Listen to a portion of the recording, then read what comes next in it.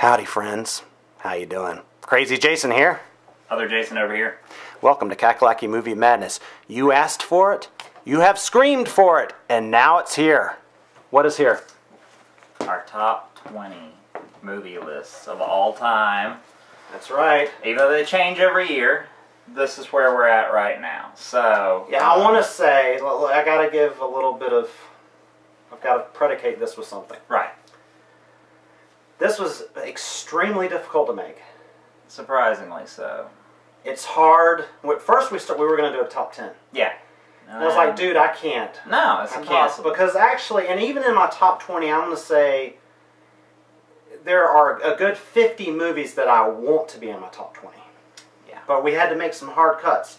Now, you know, it changes like recent films I've seen, like Kick-Ass and Predators. Those movies, you know, they're my recent favorite movies. But, you know, I have to wait a few years because only time will tell if they're going to have the staying power. Right. So, yeah. So let's, But, one thing is that we don't know. Yeah, I don't know what's on his list, you don't know what's on my list. Yeah. So. We don't know. So, it'll be a bit of a surprise. I can guess a lot of movies that are going to be on his list and vice versa, but we don't know for sure. So, you want to start? Yeah, why not? Go ahead. Okay, so my list starts off with my uncontested #1 favorite. Normally, you know, it stays. You know, somebody asks your favorite movie, Taxi Driver, without a doubt. Second off would be Repo Man, and both of those movies, they don't really have a lot in common aside from, you know, dudes driving around in cars. But they're very they're atmospheric. There's, you know, such good character development in both. There's great music in both with Bernard Herrmann's score and Taxi Driver and all the punk rock coolness of Repo Man. And another car movie, Vanishing Point, another car movie, Two Lane Blacktop. Are we seeing a pattern here with the cars? Kind of. Star Wars Episode 4, which is just classic, my favorite out of the trilogy. Watchmen, which is a recent, but I think it's going to stand up over time. Gremlins. Dawn of the Dead, the original. Yeah, I love the remake, but not in top 20. True Romance, written by Tarantino, and just a great cast. Zodiac, my favorite Fincher movie. I know it's sacrilege, but really, yeah, Seven. It was either Seven or Zodiac, and so I went for Zodiac. American Graffiti. And one that to me is like the very closely related to American Graffiti, just overall. Superbad. Ah, yeah. Yes. Star Trek II, The Wrath of Khan. I know you figure me, it would just be like 10 would just be Star Trek movies. If we could just put them all together. Yeah, just the Star Trek franchise. Series, yeah. The Good, the Bad, and the Ugly. Anything with an Ennio Morricone score could fill that spot. I have one with the Ennio Morricone score on mine as well. The original John Carpenter version of Halloween. The Road Warrior. Blue Velvet. I have an intense love of all things David Lynch, so it's hard to pick just one. Giant, that one some people may be aware of, some people might not. James Dean, Elizabeth Taylor, Rock Hudson, very young Dennis Hopper's in that flick. Great, one of the big Hollywood epics from what I consider the golden age, the late 40s, early 50s, that time span. I consider the 70s to be the golden age of Hollywood. But to each his own. Yeah, and then last but definitely not least, Children of Men. Just one of my... Dude, that was going on... Yeah. Because... another great film from the recent years. Even some of the small characters in that movie, like Danny Huston and Michael Caine, just pull off such huge performances. And the production design, everything, it just adds up to be a damn near perfect movie. I'm so right there with you on Children of Men. Yeah. So let's head on to your list. Alright, let's get to my list.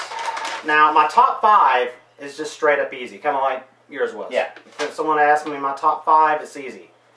Alien, The Shining, The Thin Red Line, Manhattan, and Cinema Paradiso. That's definitely my top 5 favorite films of all time. Now, the next 15 are in no particular order. It's not like the one I'm going to read off is number 6, and then 7. It's just, they're in there. And I had to make some severe cuts, like for instance, Taxi Driver didn't make it in there. Children of Men didn't make it in there. Wow. I mean, well, you know, you should make cuts. Yeah, you know, I don't want to make the cuts, yeah. but you got to, I guess, if you're going to do this list. Yeah. Okay, so here we go.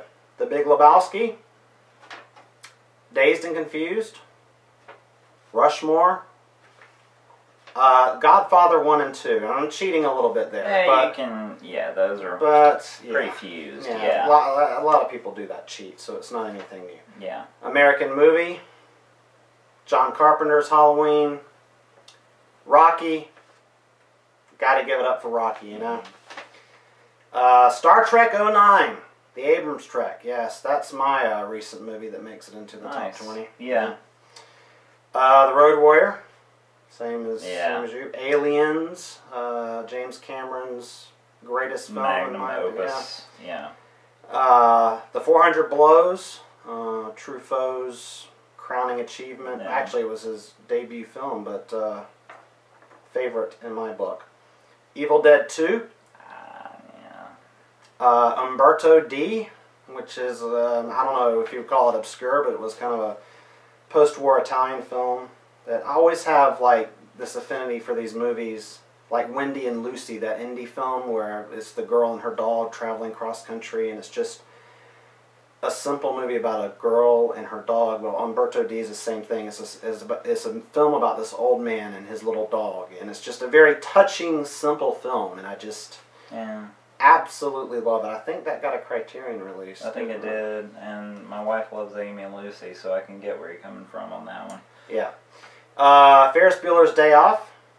Again, a lot of the John Hughes movies I wanted to cram into the top 20, but I guess if you're going to represent... Yeah. That's a movie I could put in every day and watch. Oh, yeah.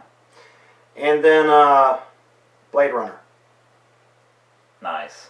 I think that makes 20. I've got a lot of scratches out here, so... It's a good weighted list. And there were a lot that were on your list I could have easily included, like Evil Dead. I didn't want it to be too horror heavy. I was trying to balance it out. Yeah, I was trying to balance, and I was trying to give something to each of my favorite directors, like Terrence Malick, Francis Ford Coppola, Kubrick. Scorsese, though, I don't think made it on a list. Spielberg didn't make it on a list. Again, I really don't like doing top 10s and top 20s. It's easy to say, like, your top 5 is easier for some reason, you know, but it's just hard because there's so many. Maybe we should do a top 50 down the road. We need to replace AFI and do, 100 years, 100 movies. Just 100 days. 100 days, 100 movies, something like that. Yeah, it was kind of agonizing to have to cut some of these flicks out. It was hard, yeah. I mean, how do you cut out Goodfellas? How do you... Exactly. I had to cut out Goodfellas. Yeah. Yeah. How do you cut out The Thing? How do you cut out Annie Hall? Crimes and Misdemeanors. Apocalypse Now didn't make my cut. Yeah. Because I had The Godfather on there, and I didn't have room. I already had The Thin Red Line, which covered my epic war movie, so... Right. Yeah, Saving Private Ryan, the Big Red One. So many awesome war movies I could have stuck in there. It's just really hard. It's really, really hard to do that. But we did it. That is our top 20. But by popular demand. Right. So, you've asked for it, so we have sat down, gritted our teeth, and banged it out. Yeah. So hopefully you guys will discover some gems in there. I know there's a lot of obvious ones that probably most everybody has seen, but not really obscure lists. Yeah. But, hopefully there's you'll find some gems on there that you've never seen. Definitely every movie on there is worth checking out. That's absolutely for sure. Yeah. So that's our top 20. Yeah. Comment below. Let us know what you think, and if you can, we would really like to see some video responses. Yeah. Find out what your top 20 is. Yeah, give us some of your top 20s, top 10s, top 10 of 010, or 2010. Yeah, really top 5, whatever you want to guess. But we would love to get a discussion going about these films. Yeah. Would be awesome. It would be very cool to check out some of our regulars and some of our not so regulars. Just give us your lists. I think it would be awesome to see. That's right.